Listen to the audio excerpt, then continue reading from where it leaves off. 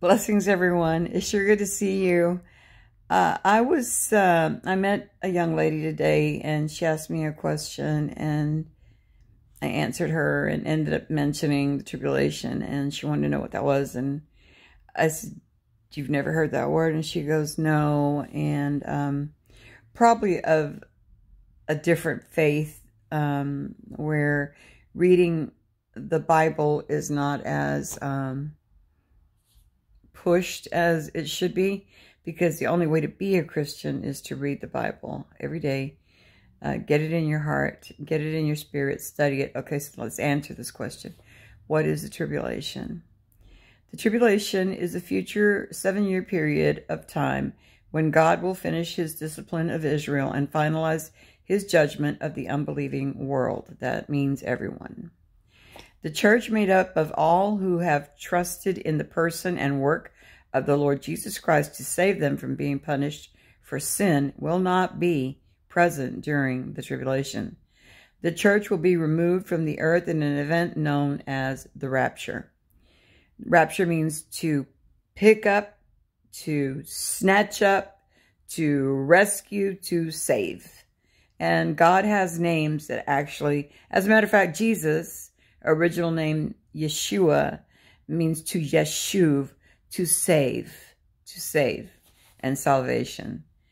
Okay, so let's go back. The church is made up of all, I just read that part. The church will be removed from the earth in the event known as the rapture.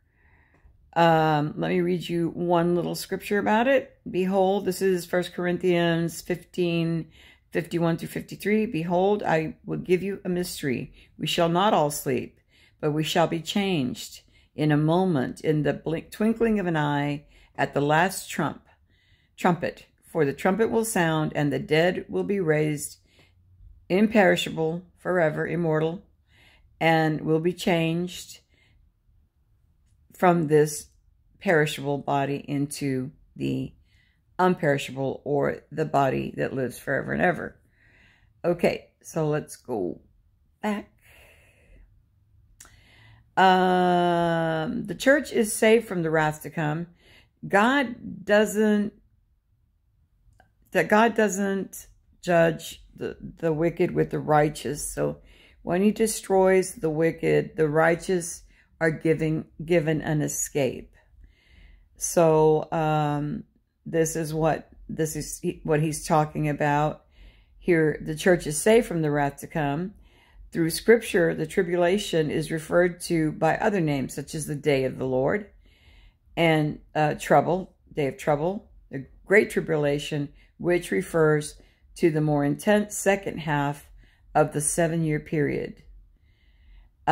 So this is all written in the Bible. Basically, it is a time when the most horrifying things that have ever happened in the world will happen. And I'm going to read you one scripture, because this is a very, very, very long topic. And even, I mean, it's detailed and there's a whole lot to it.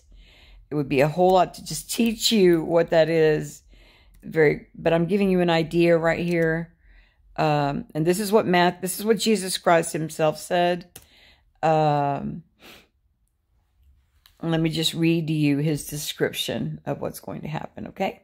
I should have started there. Jesus went out and departed from the temple, and his disciples came with him for to show him the building of the temple. And Jesus said unto them, Do you see all these things? Do you not see all these things? Verily I say unto you, there shall not be one stone upon another. They shall be all thrown down. In other words, it's going to fall to the ground. And it did. As he sat upon the Mount of Olives, the disciples came to him privately, saying, Tell us, when shall these things be, and what shall be the sign of your coming? Jesus answered and said to them, Take heed, be forewarned, that no man deceive you. So these days are days of great deception. Make no mistake. You must know what the Bible says, or you're not going to make it. And you shall hear of wars and rumors of wars. See that you be not troubled, for these things must come to pass. The end is not yet. For nation shall rise against nation, and kingdom against kingdom. There shall be famines, there shall be pestilences, and earthquakes in different places. These are but the beginnings of sorrows, or it used to say the beginning of many woes. They shall deliver you up to be afflicted, and shall kill you, and you shall be hated of all nations for my name's sake. People don't like Christians if they love the world. Ask people in Hollywood what they think about Jesus Christ. And many shall be offended, and betray one another, shall hate one another.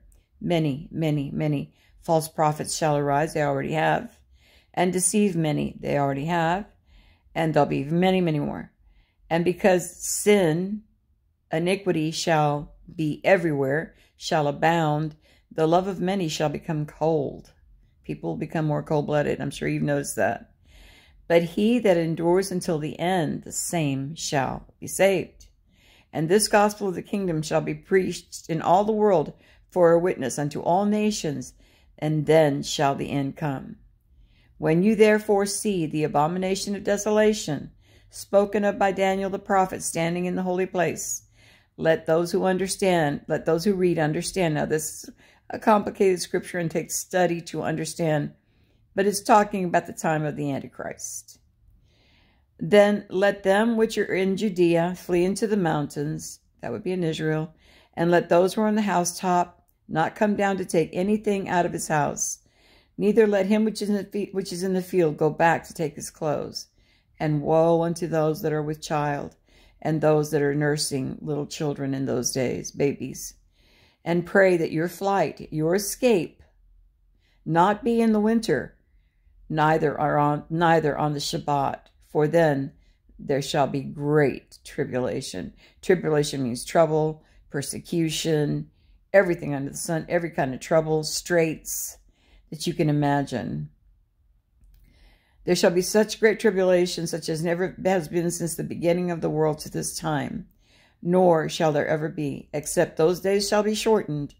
There shall no flesh be saved. But for the sake of the elect, those the children of the Lord, those days shall be shortened. And if any man say to you, look, go over there to the desert, he's in Christ. No, he's in some cathedral in Mexico. No, he's someplace else in the mountains. Jesus said, believe them not. Do not go. For as the lightning comes from the east out of the west and shines even towards, from the east, and shines even towards the west, so shall be the coming of the Son of Man. For wheresoever the carcass is, or the body, the corpse actually, there the vultures will gather together. Immediately after the tribulation of those days, the sun shall be darkened, the moon shall not give her light, the stars shall begin to fall from the heavens, and the powers of the heavens shall be shaken. But I'm going to stop there. That's Matthew 24:31, because it's a lot. That's a lot. I just gave you a whole lot of homework. If you don't have a Bible, please let me know. I have some, and I can try to get some. But you have to read the Word. This is Matthew 24. I hope and pray this blessed you and gave you some insight. And please leave a comment. Please share. Give me a thumbs up. I pray for everyone who subscribes to my channel. And I do my best to teach you how to get closer to Jesus Christ. Ask him into your heart if you have not already. Repent of your sins and ask the Holy Spirit to come in. And for the two young ladies, one named Nancy that asked me to make this video, I will go over there and pray for you. So contact me. Much love and many blessings to you all.